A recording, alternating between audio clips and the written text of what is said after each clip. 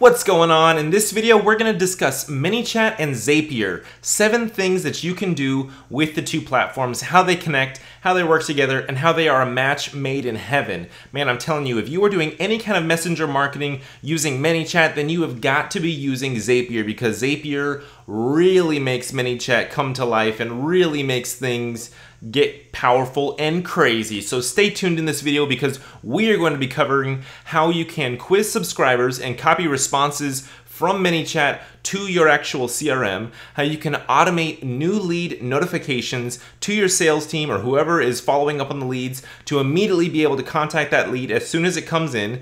We're going to show you how to organize. We're not going to show you exactly how, that's for another video, but we're going to talk about how to organize subscriber data in Google Sheets, how to use tags to be able to trigger Zapier, how to connect with subscribers via text messaging, build your email list, get registrations for webinars, and a whole bunch more. So stay tuned in this video because it is all coming up right now. Before we jump into everything though, I gotta tell you about this amazing free cheat sheet that we will give you for free. Like I said, so it's called the 11 crucial features that your ManyChat messenger bot must have. If you want to download this 100% free cheat sheet, go to bit.ly/MC cheat sheet right now.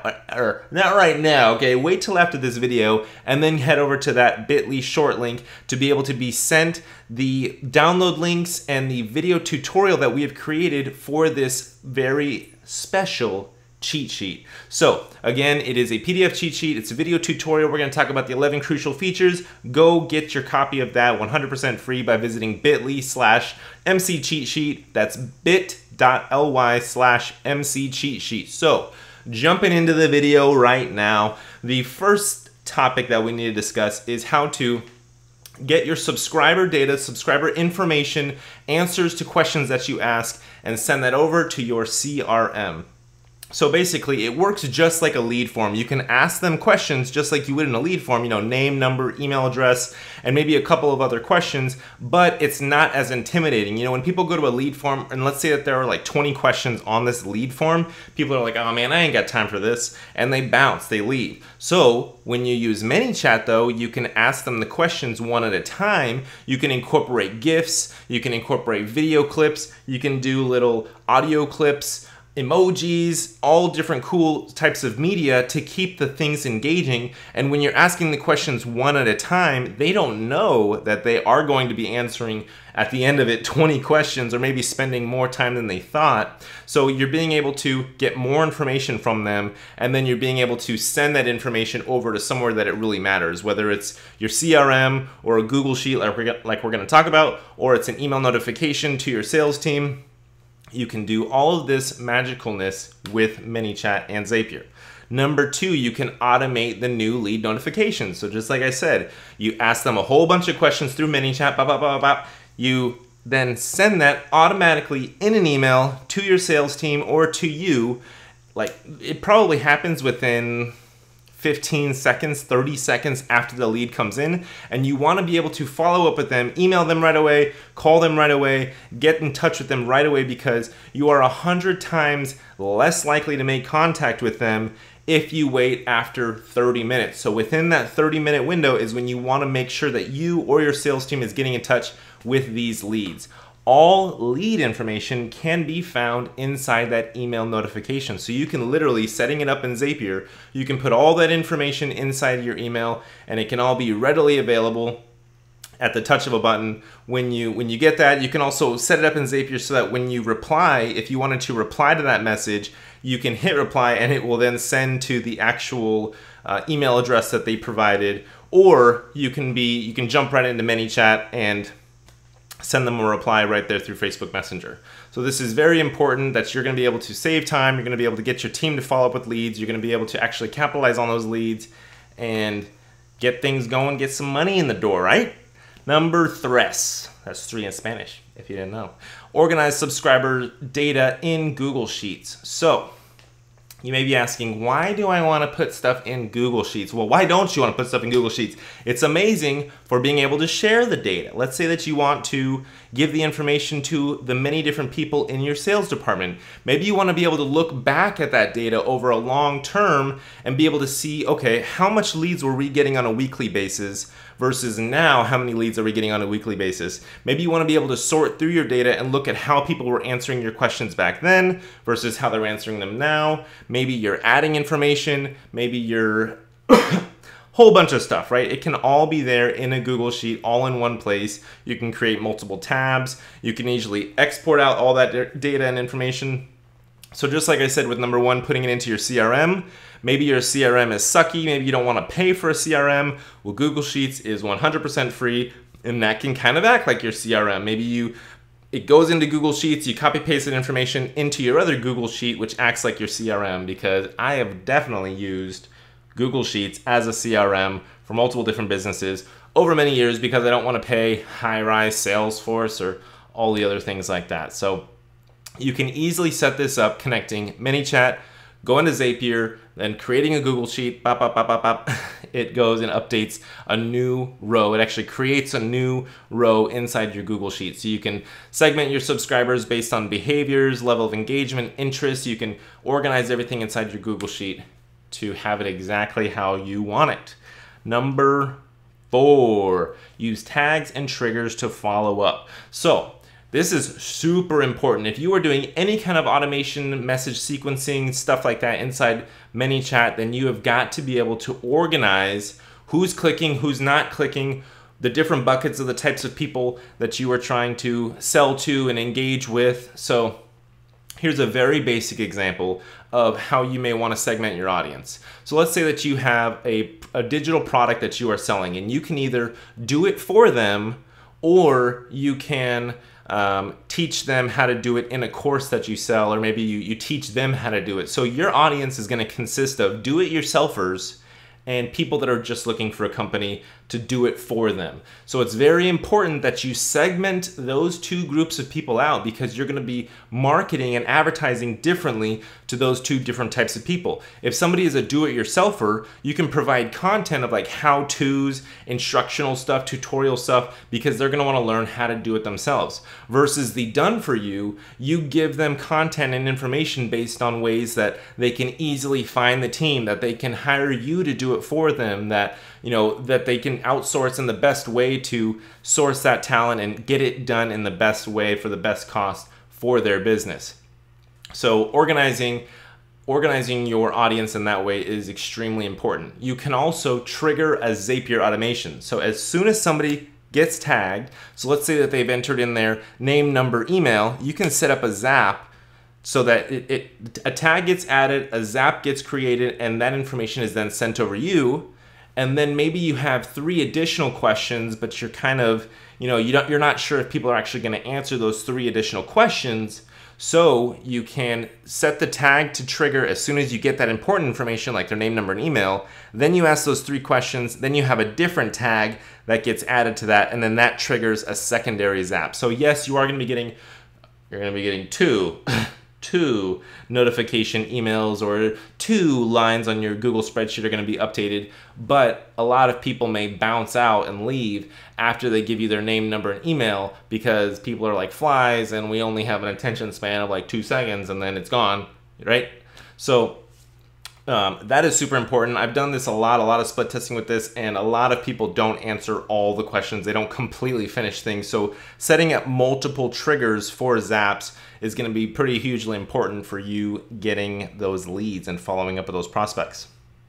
Knowing where your customers are in your overall funnel. And you can do this with tags. So you can have a tag be added or a tag be removed based on certain things that they clicked on. So if they clicked to watch the intro video, then you know that they are at the very top of your funnel. If they clicked on to watch a sales presentation or a pitch video or of something that's a little bit deeper in your funnel, maybe a piece of content that's for a more advanced marketer or something, so you know that they've progressed a good amount, you can add a little remove tag type of message feature inside ManyChat. You can have them removed from the clicked watch intro video, and you can have a new tag added saying clicked watch advanced video, something like that. So being able to organize your list and trigger zaps is incredibly important to be able to know where they are in the customer journey, tell who's a warm lead, tell who's a colder lead, so that you can dictate your content and things like that. You can also be able to tell which call to actions are getting the most clicks based on the data that you're seeing with your tags and things like that. Number five, like that. You can connect with your subscribers via text message marketing. So you can ask your ManyChat subscribers for their phone number, you get their phone number, you zap it over to a software like ClickSend, and then you shoot them a text message and you say, "What up? I'm in your phone." So I don't know, you know, maybe you don't say something, maybe you're a little bit more professional with how you do your text message marketing, but you gotta remember, text message marketing is like pretty intrusive. People may get pissed off if you text them too many times. So you really wanna be careful with how often you hit them with a text, telling them that you are gonna hit them with a text and things like that, because you do not wanna piss off your audience as soon as they just opted into you. So you can use SMS text message marketing with ManyChat using Zapier. You can do it for more time-sensitive things, like let's say you're doing a flash sale and you want everybody to know 100% that this sale is going to be ending in 3 hours or 24 hours or whatever. Sometimes if you hit them with text, email, and a ManyChat message or Facebook Messenger message, there's a larger chance that you're going to be able to actually grab their attention and get them to know about your flash sale and take advantage of your flash sale. You want to be able to talk to your audience in the place that is the most convenient for them. So some people don't check their emails on the weekends. They just check out. Some people are not big on Facebook Messenger. They don't really care so much, but they do occasionally use it, but they don't have their Facebook, you know, their cell phone notifications on. But maybe they are hardcore into text message marketing. They always have their cell phone notifications on, so maybe that's the place that you hit them with. Or maybe they're big on Facebook Messenger, so you hit them there. But you want to be able to hit them in multiple places, get multiple assets, and get that attachment from them in multiple places to be able to shake them up and tell them your message, tell them what you're trying to get them to do, and ultimately help them, right? Bring them value so that they can bring you some value with some of that money, you know what I'm talking about? So, number six. Anyway, build your email list as you gain subscribers. So you can ask your ManyChat subscribers for their email in a message to be contacted in both ways. Now you want to figure out a good reason to do this. You don't want to just say, "Hey, what's your email address?" and we'll send it to you there too. That may work, that may not work. You want to create special offers. Once you have them as a ManyChat or Facebook Messenger subscriber, figure out a way to be like, "Hey, we want to send this to you, give us your email address and this is the best way to receive this because of XYZ. So have a really good reason to send it to their email. Say maybe we're using a platform that doesn't work well with ManyChat and we want to send it to your email. Maybe we want to say, hey, we want to send this to you in email because you'll be able to bookmark it, save it, and make sure that you refer back to it later. It'll be in one spot in your email and very easy to get to, but you want to have a really good reason for being able to get their email from them. You want to be able to leverage one platform to be able to build up your other platforms. So if you're building up this big old ManyChat Messenger subscriber list, then you can build your email list. You can build your YouTube channel, your Facebook page, your Twitter page, your Instagram. So you want to be able to feed two birds with one seed. And maybe you break that seed in half and then you feed two birds with it. I don't know. Being able to leverage multiple platforms is going to ensure that you actually own that subscriber. And so just to give you an idea, let's say that you're growing this big old massive YouTube subscriber base, and then one day YouTube pisses YouTube off and they hate you. So they delete your account or they just mess you up, or maybe an algorithm changes and now you can't reach your subscribers as easy now. Well, you put all your eggs in one basket and YouTube just said, hey, you're done. And so you're out. You did not do any marketing to get their email address, get them on ManyChat, get them on your other platforms. So you are completely done, dead in the water. You don't want that to happen to you. So you want to be able to build your multiple assets to be able to If one platform kicks you off, boom, you got email, boom, you got ManyChat. You can use those 2 platforms to then maybe start a new account with YouTube or things like that. Using email is that's like your real asset, right? Because ManyChat, Facebook can easily shut down your Facebook fan page, but an email, that is a long-term asset to hold. And you can also, I'm not saying I recommend this, but you can sell your email list and sell it to other people and have them market to your email list. So it's a great asset to start building.